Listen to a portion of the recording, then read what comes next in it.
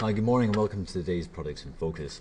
So having a quick look at the US 30 there, you can see that it's just bounced off that potential support at 15,870. As yesterday we had another sell-off across the other global equity markets as the banking crisis begins to unfurl across Europe, with Deutsche Bank down at its all-time ever lows as of yesterday. Banks across Spain, Italy and Greece also down heavily, and people talking about a familiarity with this to the credit crunch in 2007. When we have a look at some of the other markets, you'll get an idea about how deep that sell-off has been, and we've also seen crude oil continue its sell-off as well. So this is where we currently stand with the US 30, trading below that 21-period SMA. The other technicals are relatively neutral, but the MACD histogram is decelerating, indicating we might get a bearish crossover on the MACD, which would maybe cause us to break it down below that potential support if it happens. Jumping on to the UK 100, you can see we've already broken below 57.70. I'm just going to very quickly go on to my weekly charts here so we can see those levels a bit more clearly. Looking here, you are looking at, we're pretty much bang on there again. Look at that, 5,600 and change is the potential support level. It's bounced off there twice. This is on a weekly chart, so let's go ahead and look at that from a daily perspective again. You can just see that level is going to be strategically important in the short term, potentially strategically important. So that's the UK market, obviously heavily influenced by the commodity markets. This is where we are with the Japan 225.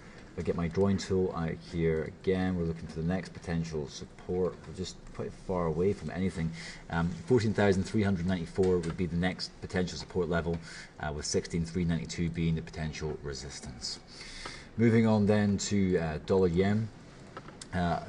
Again, quite a lot of negativity on this FX pair. People buying the yen as a hedge against uncertainty at the expense of the US dollar. That's what's impacting the Japan 225 as well. Japan Finance Minister is still concerned by the extra strength that we're seeing in the Japanese yen coming at an inopportune time for them. But 114 yen, spot 74 is a potential support level. This must be a support level from a longer time period. We're actually looking quite far away in that regard. We have to go all the way back to 2007 to find that potential level. So even that's not really the strongest of potential support levels, but it's still something to bear in mind.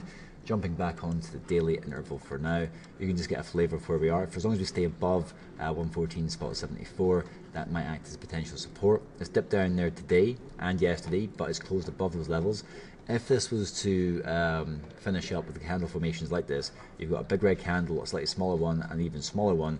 This could be a hammer formation where you might get a slight turnaround, in which case if that does happen from a technical perspective, you could be looking at 117 spot 36 as the next potential resistance.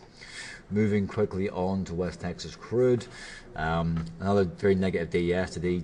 Crude oil was down about 6%. 26 spot 93 remains a potential support level. That's something to be very aware of. Looking at gold as well, gold, a very interesting candle formation where you've had the tips of these candles each time getting slightly lower. A failure to break above psychological $1,200. Actually just ticked a little bit above there on Monday, but it's failed to break through there again so far today. Finishing up there with euro dollar and then GBP USD. So euro dollar had a particularly good day there yesterday. 1 spot 14 is a potential resistance. We're in between two ranges right now. 1 spot 13 is where we currently are, with 1 spot 11 being the potential support. Slap bang in the middle of two ranges, in fact. So that does give you a bit of an idea about where we are, which makes it a little bit harder to trade if you're new. Looking at the RSI, there's a 70% level right here where we could just kind of slightly tick below that level, and that can give you a bit of an idea of where we are.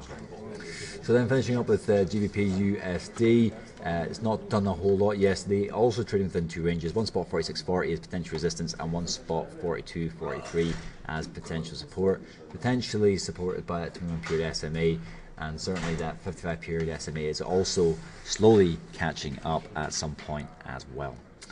So that gives you a bit of an idea of what to expect. In regards to economic data, we've already had some signs that our petroleum data is going to come in This forecast seems very, very low compared to the previous that we've had right there.